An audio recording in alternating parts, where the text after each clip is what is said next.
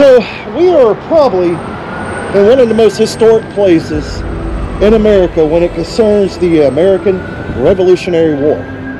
We're in Rome, New York, and we're here at Fort Stanwix National Monument. Let's go ahead and check out Fort Stanwix.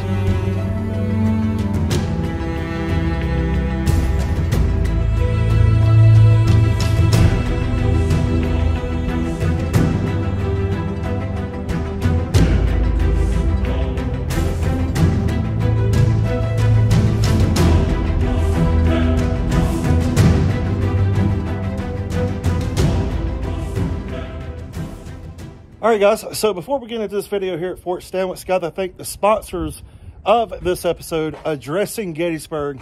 If you want a great history podcast and you want all the information about Gettysburg that you could possibly ever handle, please check out Addressing Gettysburg, one of the #1 history podcasts online today. So thank you to Matt Callery and the team from Addressing Gettysburg for helping sponsor the channel. And let's get into Fort Stanwix. So as you walk into Fort, you're met with a very cool interpretive plaque talking about the importance of the location of Fort Stanwix. It was right here on the Oneida Carry, which for centuries, it was the easiest way to move people, goods, and ideas. Hundreds of tons of trade goods passed over the Oneida carrying place, and raw materials sent from the Great Lakes region passed through here going west. And this is a frontier trade that was based on barter, and these are exchange rates the Crown approved in 1762. And you can kind of see some of the things they were trading: a child's shirt to be sold for 1 marten or 2 raccoons, 100 of black wampum for 2 raccoons and 6 muskrats. I would not eat a muskrat. 1 large silk handkerchief for a beaver or buckskin. Jew harps for 1 raccoon and 3 muskrats.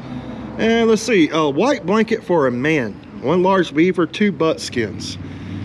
So pretty cool. 1 pound of gunpowder was for 1 beaver or a pound of doe skin. Pretty cool.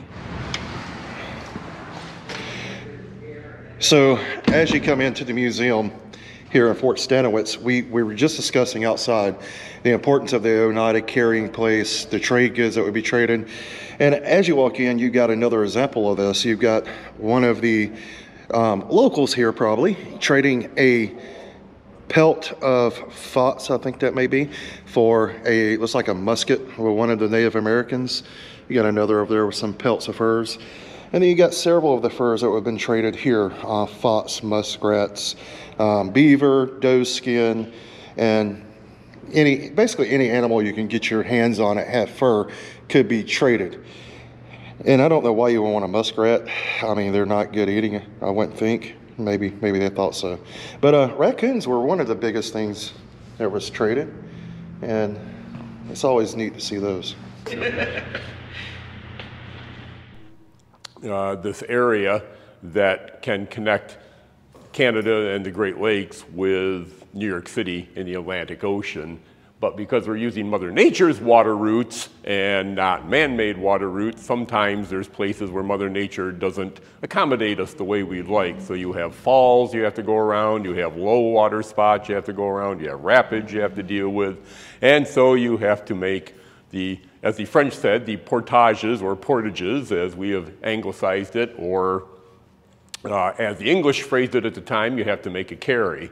And we are sitting in a place where you have to make, to go to the map now, and make a carry or portage between the Mohawk River over here in our east and Wood Creek over here in our west.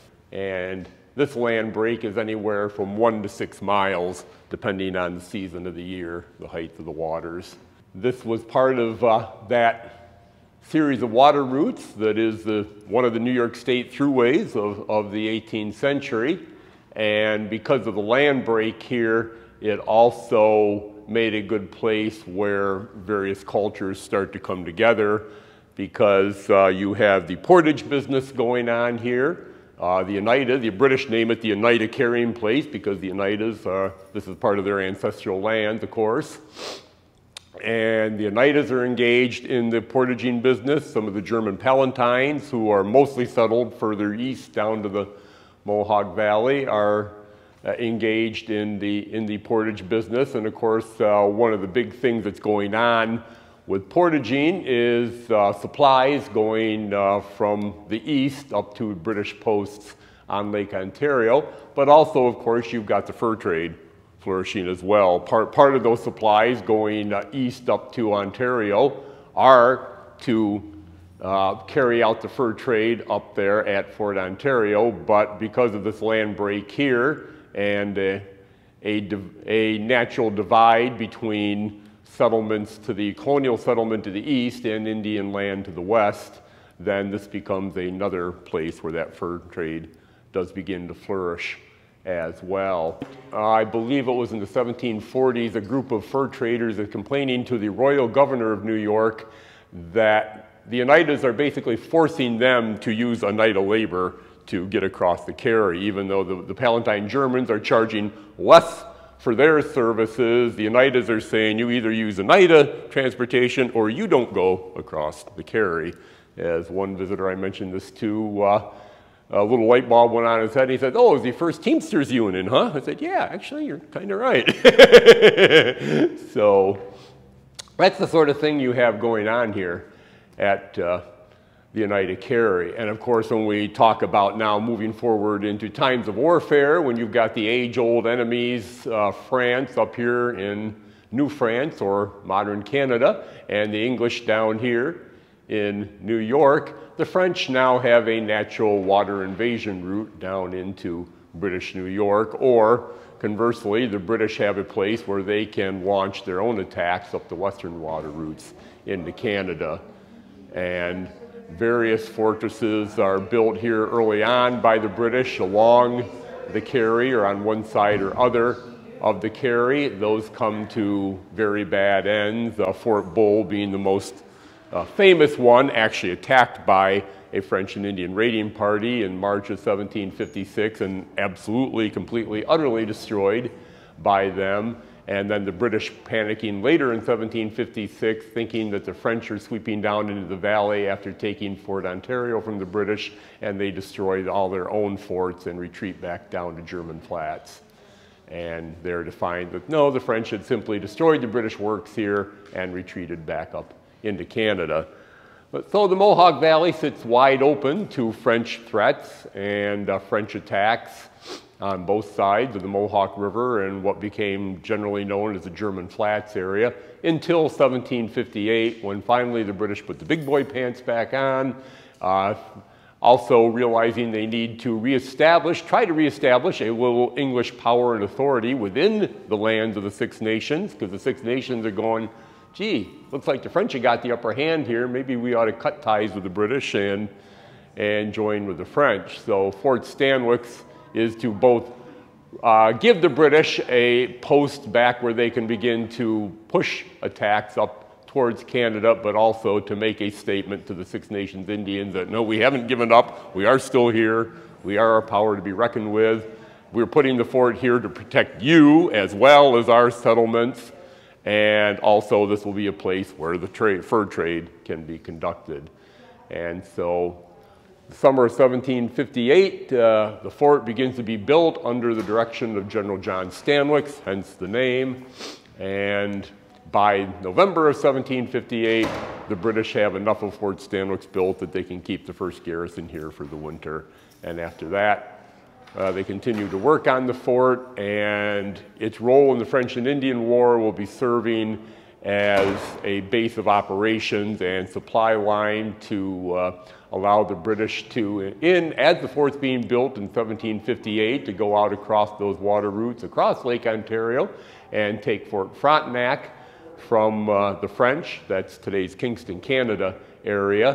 1759, the British force that's going out west to take Fort Niagara from the French, of course, is using their parts of their supply line or using Fort Stanwix. And finally, 1760, one of the three British armies converging on Montreal, the last major holding of the French, comes up from New York City, up the Mohawk Valley, rests and refits and resupplies at Fort Stanwix for a couple of days, and then moves on out up those western water routes to join the other two British armies that are converging on Montreal, taking Montreal and forcing the French to then sue for peace. And their role in the French and Indian War, or 7 Years' War, over here in North America comes to an end. Just one little interesting note, that British Army coming up here in 1760 is actually being led by the Commander-in-Chief of all British forces in North America, Sir Geoffrey Amherst. So we did have, for a couple days, we did have the Commander-in-Chief of all British forces in North America up here at the fort. One of the few celebrities we did have up here from the 18th century. So that takes care of the French and Indian War. We fast forward to 1768, and we had discussed that whole boundary line issue, and because the 1763 proclamation put in place by the king and his ministers is just being completely ignored by the colonists, the British government authorizes Sir William Johnson to come up here to the fort, meet with the Six Nations Indians, and negotiate what they hope plan to be an actual mappable and enforceable boundary line. And the treaty that, boundary line treaty that results in 1768 from that pushes the boundary line further west than what the king and his ministers had wanted. Sir William Johnson oversteps his authority, thinks it's a good idea to keep the fort on the colonist side of things just in case it's ever needed again, and finally strong arms the Oneidas into agreeing to establish the boundary line here at the fort, and then run south and west down through the rest of the 13 colonies, mostly following water routes as it moves southward. And so at that point then, basically everything to the east of the fort becomes open for colonial settlement. Everything to the west of the fort is to remain once again in the hands of the Indians. But of course we know the colonists were continuing to break that agreement as well and move westward whenever they could. And while specifically the Treaty of Fort Stanwix is not mentioned in the Declaration of Independence laundry list of here's the reasons why we feel we now need to be independent, a general reference to the British government attempting to restrict what we feel is our natural God-given right to move as far westward as possible is mentioned as one of those many reasons to why we become independent, and that chiefly comes from this boundary line treaty of 1768. Eventually, maybe even just a year or two before the revolution starts, the British abandon the fort, which now allows in 1776, a year after the revolution starts, for American troops to come up to the fort and begin to refortify it, occupy it, and of course, since we are now fighting against the British, we don't want to keep calling it by a British general's name, so they rename it in honor of the American general that sent the first troops from New Jersey up here, and that is General Philip Schuyler. And so for the Americans, it will become Fort Schuyler for the remainder of the Revolution. And this is when it makes its biggest hit, as we would say, or claim to fame in our early American history. In August of 1777, a British army, using those western water routes coming out of Canada, is going to lay siege to the fort as part of that larger British plan for invading into New York from the water routes out of Canada. The main one, of course, under General John Burgoyne, coming south along Lake Champlain, Lake George, driving towards Albany along the upper Hudson, and to force the Americans to split up their forces that might be arraying against him. General Barry St. Ledger, with a small contingent of British troops and a large contingent of American loyalists from the Mohawk Valley and various Six Nations Indian groups that they have finally convinced to honor the old British alliances and join with them, in all equaling somewhere around 2,000 men or so, now begins their siege of the fort, because the British underestimated what they were coming up against, didn't bring the heavy artillery they needed to quickly smash through the defenses, knock out the fort's cannon, kill or wound lots of soldiers, and basically they have to settle in and hope that they can run the Americans out of food, ammunition, and other supplies, and demoralize them to the point that they will be willing to give up. Luckily for the American side, they have Colonel Peter Gansfort in command of his 3rd New York Regiment, 2 detachments of Massachusetts troops, and a small group of Oneida Indians in the fort. And the Oneidas have finally decided in this tug-of-war back and forth, or this quest to remain neutral, as the Six Nations initially did, that the final straw for them now is the fact a large British army is invaded into their territory. Their Six Nation brethren have now come as, not as friends, but invaders with this British army. So that's one of many reasons that determines for them that the best course of action is to stay here, defend their ancestral homelands, and join the Americans who are helping that to happen by blocking the British from getting any further. The only major success the British will have during the campaign comes 6 miles to the east, when the local militia, 800 under General Nicholas Herkimer, attempting to come up to the aid of the fort, is ambushed by the better part of the Indians and Loyalists with the British forces here.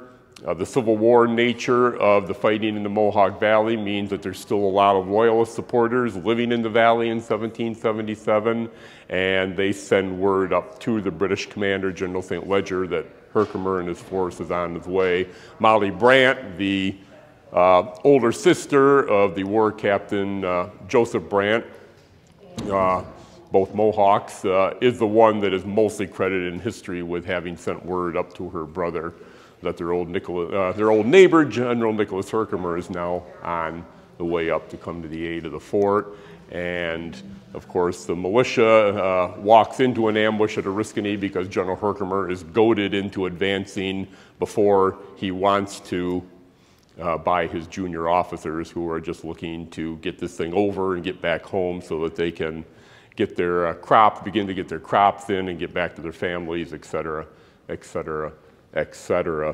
Herkimer had been wanting to wait until he heard the signal guns from the fort telling him that his messengers had arrived, and that also part of his message was that he wanted a diversionary attack made out of the fort to draw British attention away from his movements. That diversionary attack does finally happen. 250 soldiers under Lieutenant Colonel Marion S. Willett go out with a 3-pound cannon.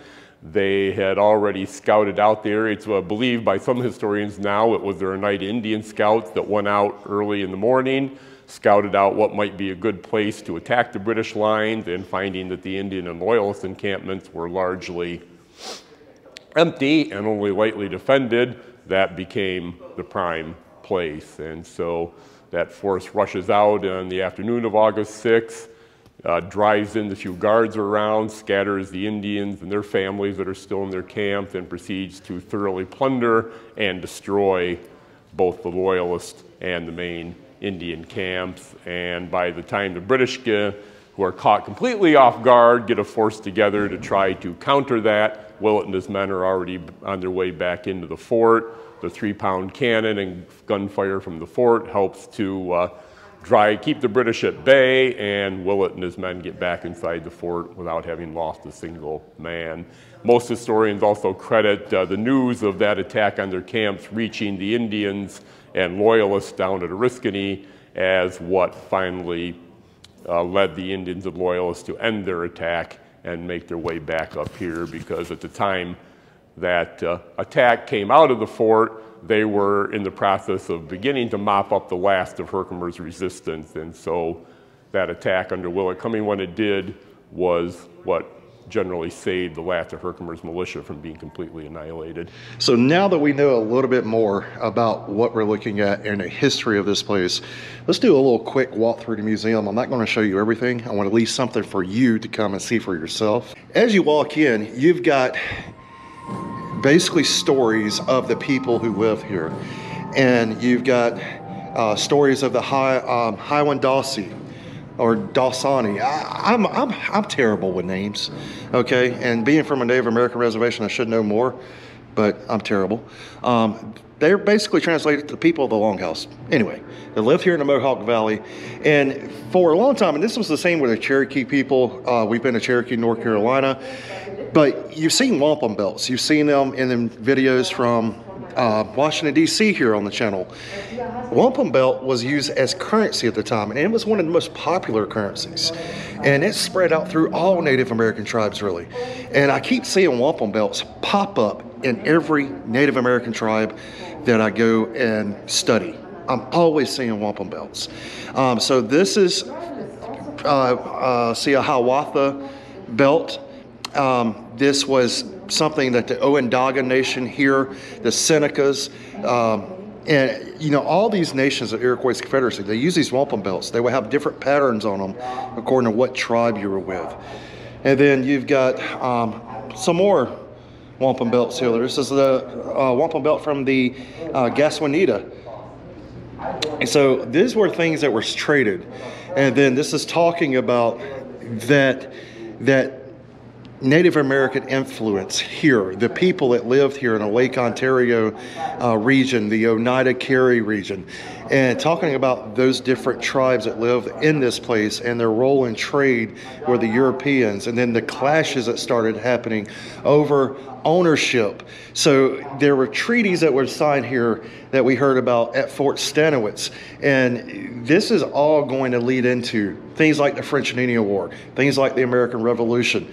And this becomes the driving force and the backbone for those conflicts. Yes, the American Revolution was fought over taxation without representation, but in the background, you have this as one of the main contributing factors as well. And that's something a lot of people often miss, is the Native American relationship to this. This is a beaver felt hat. They were very popular at the time, and they were prized by European men. And between March 1767 and March 1768, 4,127 pounds of beaver skins were traded at Fort Niagara. That's a lot of beavers who died for their skin. And then there became a fight over fur here. Friends and foes were made on the basis of the fur trade. With changing markets, competition between official agents and renegade traders became fierce. Over hunting forced American Indians to range further west to obtain furs. And this is one of the driving forces of these conflicts. The Native Americans were being drove out of their lands because of the fur trade itself. Because European and the Europeans, the British, the French, they were all seeing that furs were very productive. They were very expensive. So it's pretty cool to see this highlighted here. Let's take a look at some Native American artifacts from the region. Tomahawk, you're going to see this come into play as a battle implement all during the French and Indian War and American Revolution, especially at the Battle of Oriskany. And if you watch an episode of Battlefield Detectives on Oriskany, you'll see, you got to go watch it, because you'll see the evidence of how this weapon was implemented that they ended up finding, contributing to the battlefield of Oriskany. And then you have the arrowheads, which was not only used as a tool of war, they were made from flint. Things like, well, the flint ranged differently in the areas you lived. Where I live, there's a lot of flint arrowheads, but they're very different from what you find here. But they will be traded. So a lot of the flint that was made from this area even made its way down south to the Alabama Gulf Coast where I live, because it was traded. And then you have things like mortars, net sinkers, and you've got, let's see, this is what I call a pounding rock, but this was used to make different things. They can make medicines in this thing. They can make cultural medicines that was important to their people. They could also use these to pound up meal or whatever they may find a use for. And you will generally find these a lot of times. And then here's some, let's see, these are, I guess you could call this a bead, like a beaded necklace, I guess is what term I'll use, and then pipe bowls and things like that. So just different artifacts from here. And then as you walk through, it's talking about the building of Fort Stanwix. And this item right here, well, that's not a pipe from the time. You don't smoke that. That is only one of, is one of the only two originals that's ever been found in archaeological investigations in North America. And this is a match case. Now, when I say match case, you're probably thinking what I thought when they explained this to me was, oh, okay, I'm gonna see a box that matches were kept in. No, this is not that kind of match case. This is a British Grenadier match case that was used to light fuses on grenades. I bet a lot of you didn't know there was grenades during the American Revolutionary War. Let's show you how this worked. So, you know, I'm sitting here and I'm looking at this, and we say grenade, and I'm thinking about a World War II grenade, pineapple grenade, you know, you pull the pin, throw the grenade. Well, in this case, it's pretty much kind of the same implement. This is a grenade from the time period, and as you can see, there's a rope on it that is called a fuse. Inside of this will be gunpowder. Maybe at some point they may have thrown in some kind of shrapnel in here as well. And what you would do, instead of pulling the pin, throwing the grenade, you would take and light it using one of these. And this is actually displayed, and they were showing this to me a minute ago. They got a reproduction attached to here, and this little plug comes out. That is your fuse. It will be a slow match. These holes on the side are used to ventilate it, to keep it smoldering. You take this out, light your grenade, and toss it. And in return, well, you're blowing up your enemy. So no, not a pineapple grenade, but the same concept. So yeah, you learned something new. I learned something new today, because I'm gonna be honest, I didn't know these were implemented during the American Revolution. So this is a copy of the 1723 Treaty of Paris, which was an agreement that it was made at the end of the war between the British victors and French and Spanish. This was at the end of the French and Indian Wars, or 7 Years' War. So European peace negotiations did not include the Native Americans. So these are all things that's going to lead to the Treaty of 1768. And this is a boundary that was imposed by the Proclamation of 1763 that created tensions on the frontier. In 1768, Sir William Johnson and leaders of the American Indian nations met here at Fort Stanwix. And they were going to relocate this boundary, this line separating that. Sir William defiantly grabbed hundreds of thousands of acres for land speculators by asserting Six Nation claims of custody of land south and west of New York. Over 3,000 American Indians from Six Nations, Shawnee, Delaware, Mingo, and other dependent tribes attended the treaty negotiations.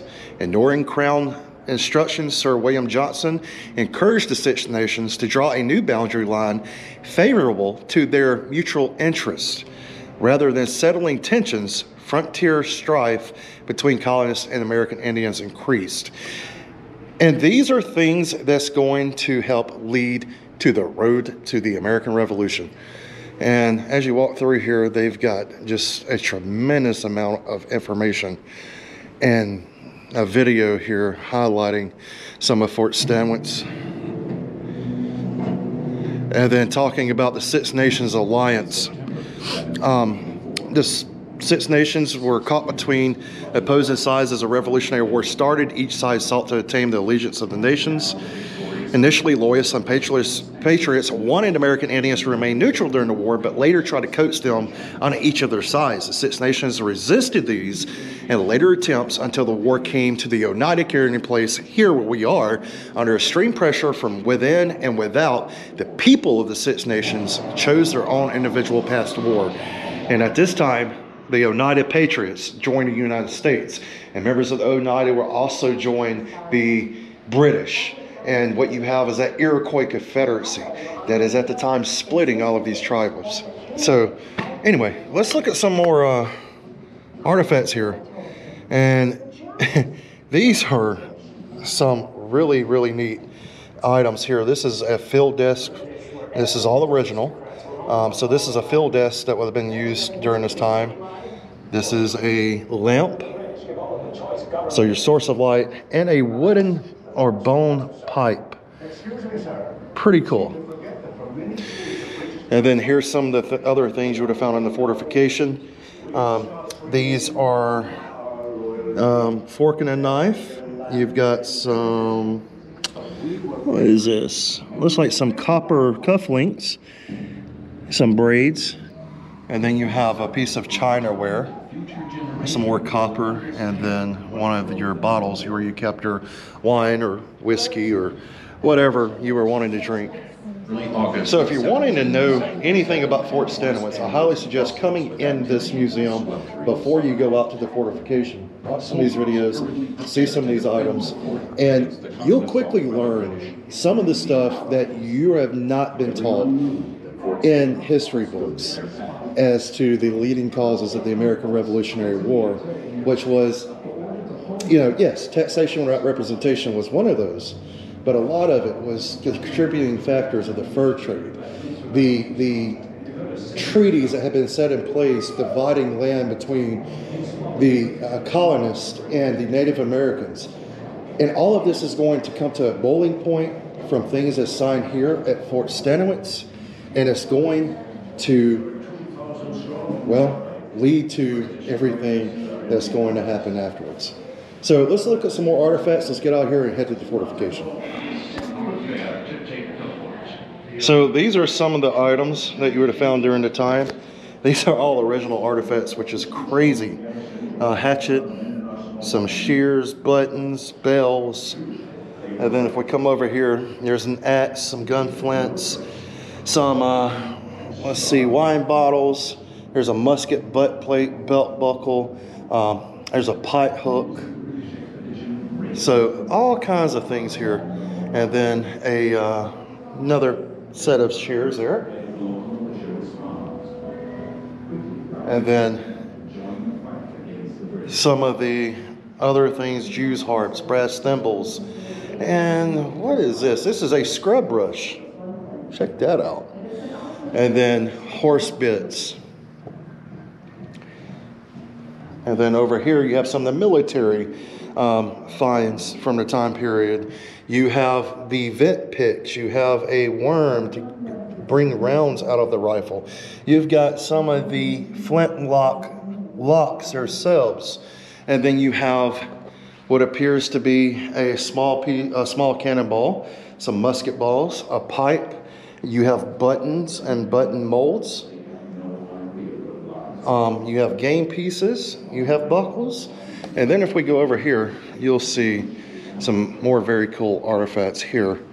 And I know this is just a rough walk, but this is actually a piece of a musket barrel that had been reused as a tent peg. And then the powder horn, you've got a little small coffee cup there, some coins of the time. And you see that coin right there? Well, I actually have one on from the West India Company. And that's off the Admiral Gardner shipwreck. So now let's go over and check out the actual fort as it was constructed in 1776 and how it looked at the time. And you can come here and do the same. So let's head to the fortification. And it'll take me a minute to go over. You'll see me in 2 seconds.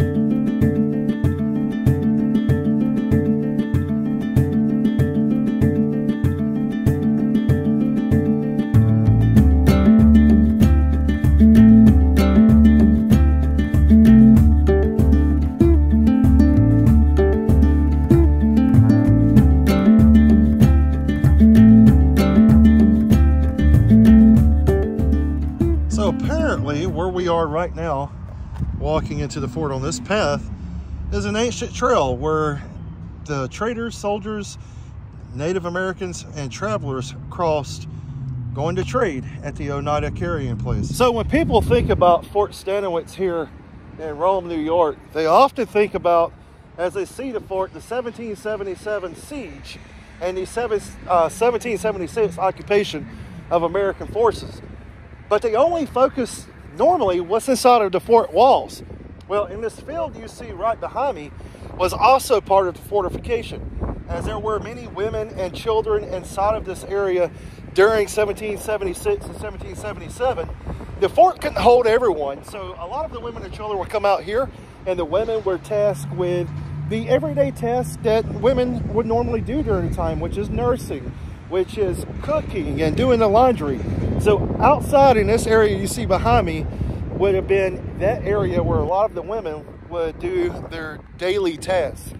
So pretty neat. So I am now walking into the main gate of Fort Stanwix. And we're getting ready to finally go inside and check out the fortification for ourselves. So let's go see Fort Stanwix. So immediately, one of the things I noticed before ever even going inside of the fort is the construction of the walls here and how closely resemble to the resemblance to the original foundation of the fort that they have recreated here, even using the wooden pegs that are used to drive the posts here onto the boards that you see here, which offer the construction of the fort. That is something I have never seen. This is, of course, I think my first wood fortification I've ever really been to outside of Fort Mims. So this is neat. So as we walk in here, you'll automatically see some things here about the life at Fort Stanwix. Some of the crops that they grew for life here. And no, they didn't have bicycles, so don't worry about that. But they had different crops that would grow, things like corn and cabbage and beets and different types of peas, all kinds of stuff here that they would grow and eat. And you also would have been challenged by a guard, and this is a recreation of one of the guard shacks here at Fort Stanwix that would have been posted at the front gates. And well, I thought it was an outhouse at first, but it's actually a guard shack. So as we stand outside the main walls here of the fortification, you'll immediately see the moat, which aided in defense. And this would have, of course, maybe had water in it as well. And you would also be able to envision in your mind for yourself what Captain Joseph Bloomfield said about this fortification in 1776 that defended the Mohawk Valley. He said, "It is large and well situated. The examination of this fortification gave me a better idea of the strength and importance of a fort than anything I have ever seen or read." And he wrote an account of this in 1776, or this account of this fortification. And I couldn't say it any better myself. This is absolutely incredibly very well reconstructed to the original fortification.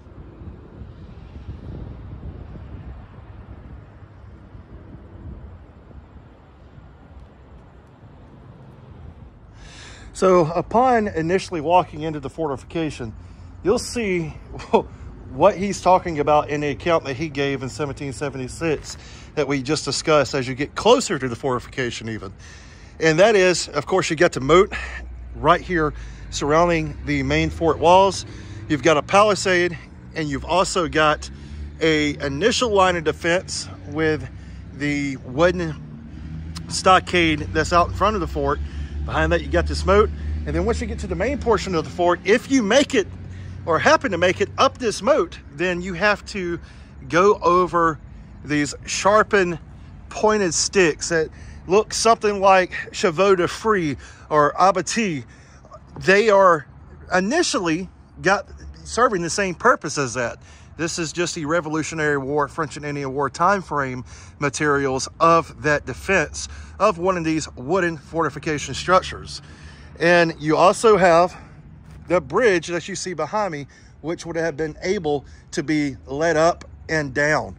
And then you walk into the main guardhouse or gate of the fort, if you will, the main entrance, and you're inside of the fortification itself. Now, I do want to highlight this particular entrance here, because if you look to the sides of this door, you'll see two big metal pieces and two looking, round looking drum things. So what this is basically kind of like a counterweight. And this will allow you to raise this door up and down so you're able to close and open the door. And this is also serving in line of defense. And then behind that, you have these big wooden doors, which offer another line of defense. So this fortification, just to even breach it, took an act of Congress, basically, because you first have to go through the stockade in front of the fort. After you go up the parapets. Then you come down into a moat that may or may not have been filled with water, according to how much rain you get at the time. And then you got to main fort walls here. You got people on top of the fort, cannons looking down on you, small arms looking down on you. And then you have this abattis or chevaux de frise looking stuff that you've got to go across as well. And then you've got this bridge, and then you've got these doors. So it was an act of Congress to even breach a fortification, which makes sense why the British seized this fortification. They were weakening the defenses here at Fort Stanwix, because Fort Stanwix, as he wrote in 1776, that captain said this is one of the most well-defended examples of a fort that I have ever seen. And you see it for yourself. So going back to this drawbridge, if I can get my words out real quick, the park ranger who is working for the National Park Service inside of the fortification today just told us they don't know exactly what was kind of the system in place here at Fort Stanwix because there was no record of it. But this is the best example based on other fortifications that were around the area of what it may have looked like. So neither or less, this is how drawbridges on some of these fortifications, even if it for some reason wasn't here, would have operated during the time frame. So pretty cool. All right, so now we are inside of the actual fortification here at Fort Stanwix, and you can see another recreation of what a guard shack here would have looked like. No, this isn't an outhouse. I would have mistaken it for an outhouse too, guys, so don't feel bad. But this is what one of the guard houses would have looked like. But you know, everywhere we go, we always have to include the cannons, the artillery, because that's one of my favorite things to see. So let's take a look at one. So this particular gun is a reproduction cannon from the time period. And this is actually fireable. And the reason why I know that is because they have the leather over the vent, protecting anything from going inside of the vent. But I want to show you a difference between Civil War cannon and these Revolutionary War cannon that I think is just very fascinating to me. And that is the cleated wheels. So especially at places like Oriskany and the military road that ran through there, that road was very swampy when it was wet. You got to remember there's a lot of snow here. Every year, I think even today, it gets like something like 120 inches of snow a year. That's a lot of snowfall. So especially in areas like this, going up and down these valleys and these roads, they're very muddy, very sloppy, very rocky at times. And then you got to go through the snow. These cleats just aid in these cannon being able to travel. And I think that's just fascinating to see that on these. I don't know if there's any examples of this on Civil War cannon. I'm not 100% sure, but I know this particular reproduced cannon here has that example, which is just really neat to me. So what you're looking at here is a reproduction of the artesian quarters. What was an artesian quarter? So just like any town, any fortification, you have to have things fixed, things built. And these artisans were specially traded, people with special trades, such as carpenters and your blacksmith, that would make things for the fort. Now, at this time, you got to remember, we don't have factories. We don't have all this junk we have today. I think, in my opinion, it was a simpler and better time, but that's just my opinion. But you would have to have everything handmade for this fortification, down to this, which is the window locks here, so you can have your windows open during the day and the wind's not blowing them down. So they would make things like this. They would make pieces for your gun. They would have gunsmiths in here that would fit your rifles. They would make things like, I mean, just everything. Everything here was built by some kind of person inside of this fortification, and this is where they lived and worked. And in May of 1778, Lieutenant Colonel Manningus Willett had said something to the effect in an account that the Superintendent Engineers Department would see that all the sentries boxes are in good order and fixed as not to be blown down with every trifling wind. He is likewise to be careful that the gates and fencing are fixed in such a manner to prevent horses and cattle from getting into the meadows and gardens. They didn't want the horses and cattle eating all the crops. And they didn't want these sentry boxes, the things that look like outhouses, to be blown over with every wind that would come through. So it was their job to make sure all of this stuff was in good repair and working order. So let's go in and take a look through these doors at some of their quarters and conditions and what it would have looked like at the time. So we're going to try to poke our head in so we can see here. But if you look, this is what it would have looked like inside of one of these workhouses. You can see the horses in here. Well, not the horses that go neigh, but the horses you work on. And the barrels and different implements of tools and things that they would have used here to build and construct the things of the fortification. So the same Lieutenant Colonel Willett in April of 1778 recorded that the southwest and northwest bastions fitted up in the best manner possible for the reception of beef and pork that is in the garrison. The life and preservation of Fort Stanwix, or Fort Schuyler at the time, depended on the preservation of the food. So this is the southwest bomb-proof, and you can see here it gives you some information. This was actually the portion that was used as a hospital during the siege here in 1777. So the reason for that was shrapnel couldn't travel as easily into this. Now, as we walking through, it is very dark, a lot darker than what you think it is on camera. And this is where you would store your powder too, because you didn't want it to be exposed to the elements and you did not want it exploding. So this area was highly protective, which also just happened to also be good for the storage of your your food and beef, which is what they have it set up with now in some of the depictions. You've got the storage of the gunpowder, the storage of the food, and then you also have the depiction of it set up as the hospital during the 1777 siege here in the fortification. So the name Fort Schuyler is what the Americans called it, as you heard earlier in this episode, as they renovated this fort after the British had let go of it. So as with most of you, I typically want to know what life was like for the soldiers and the men who lived and defended this fortification.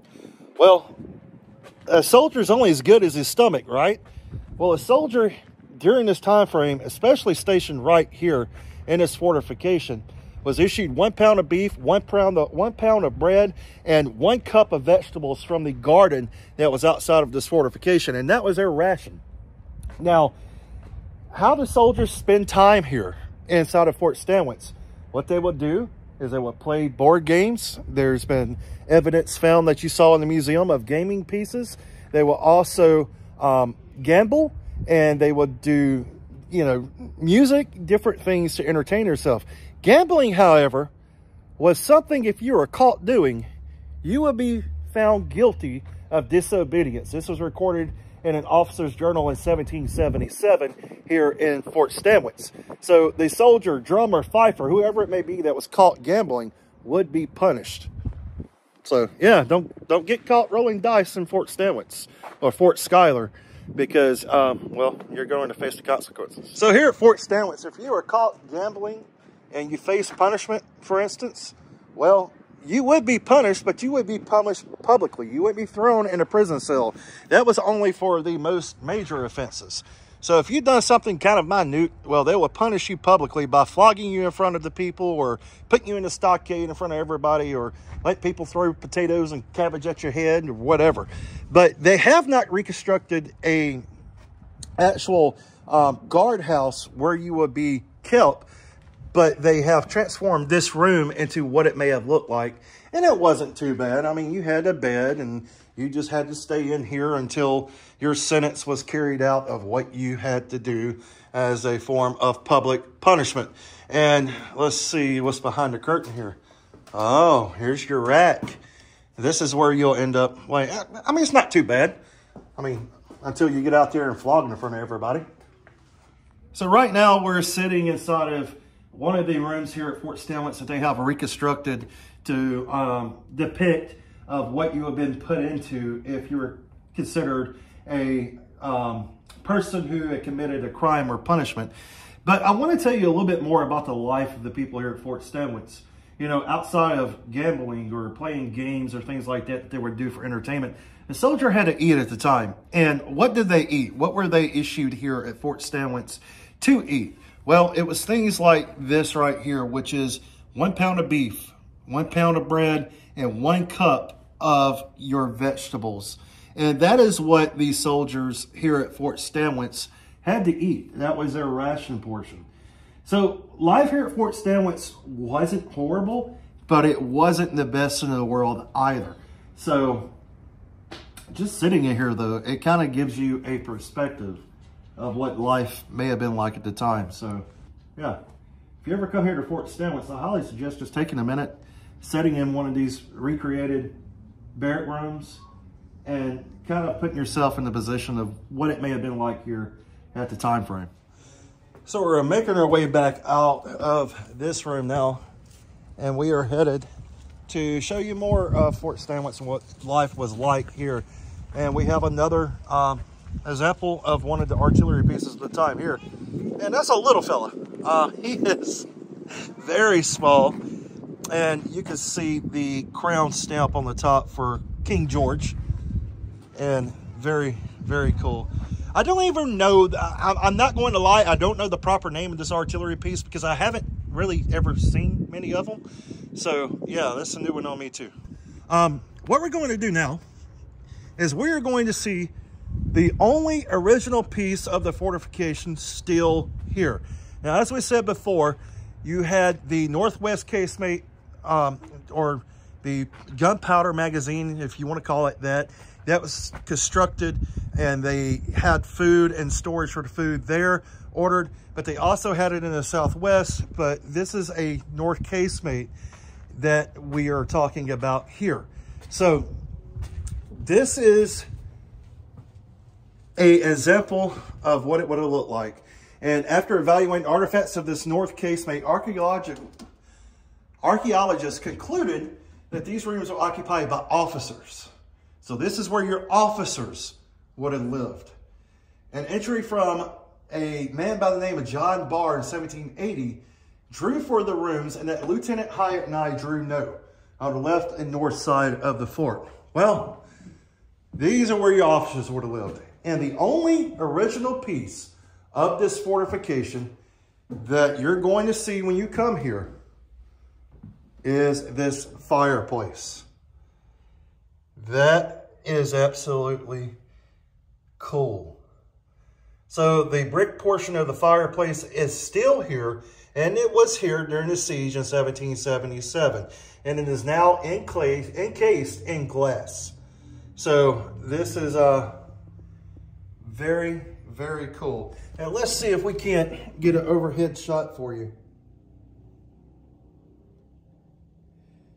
So this is the original part of the fort. The only original part of the fort that remains is this fireplace. So that is the only original portion of the fort you will see when you come here to Fort Stanwix. And we're going to take you through and show you some more rooms here that they have set up.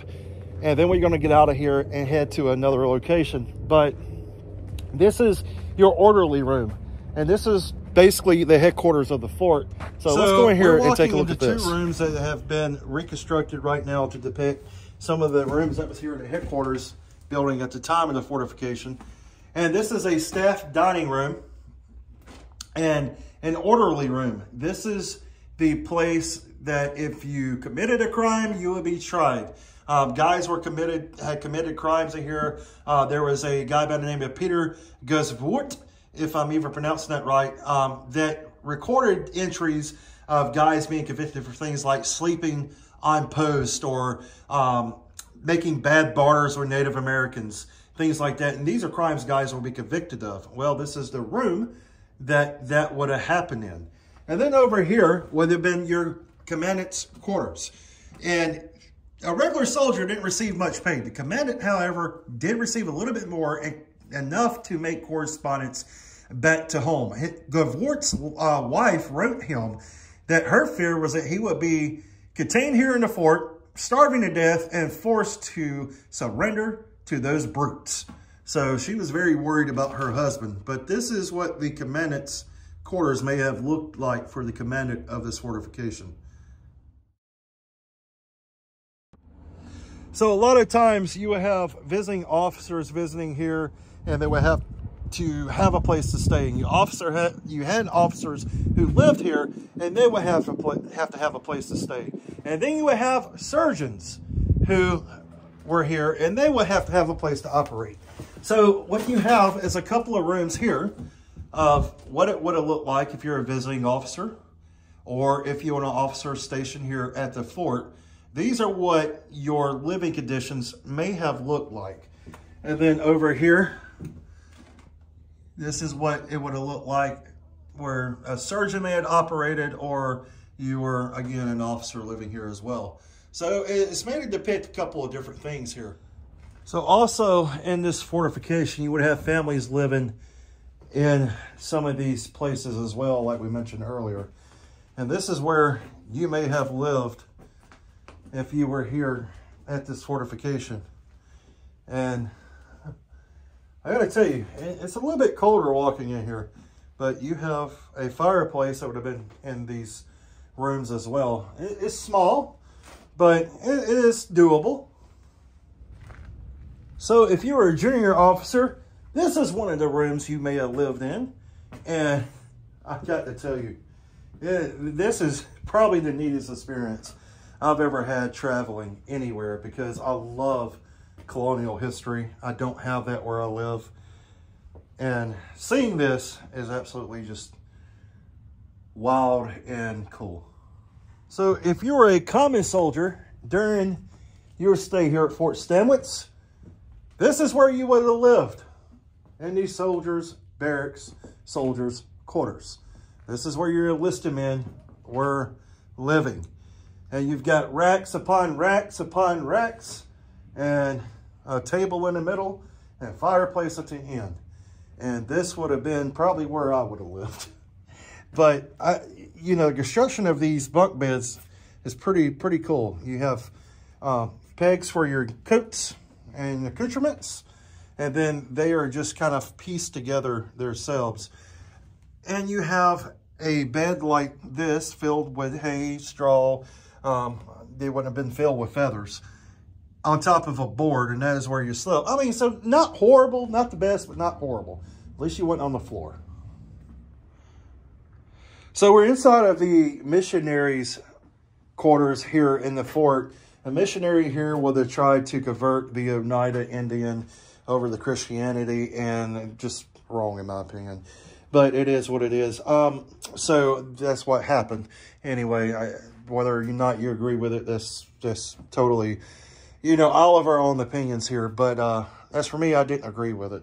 But that's what history happened, and that's what was going on at the time. And the missionaries would have lived here, and this is where they would stay during their time here at the fort. But one of the things I want to show you here is this. This is the wampum belt we talked about earlier, and this would have been used for trade. This was a big source of trade of almost all Native American tribes. So pretty cool.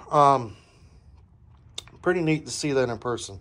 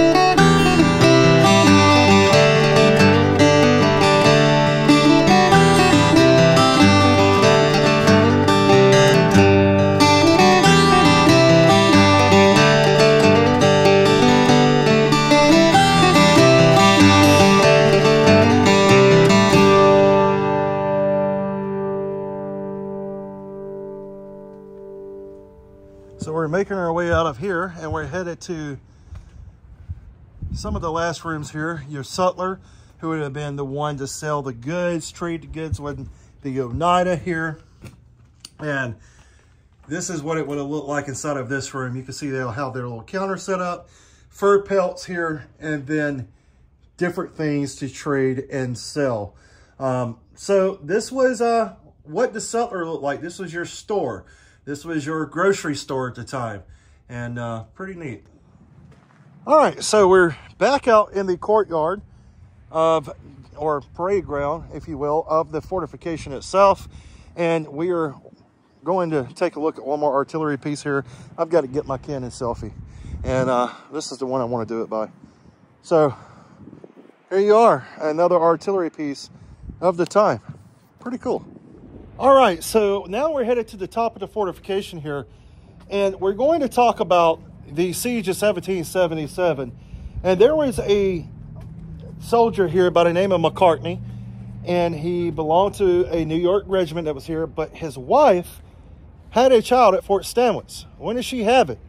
She had it during the siege of 1777 after being wounded in the leg by an artillery shell.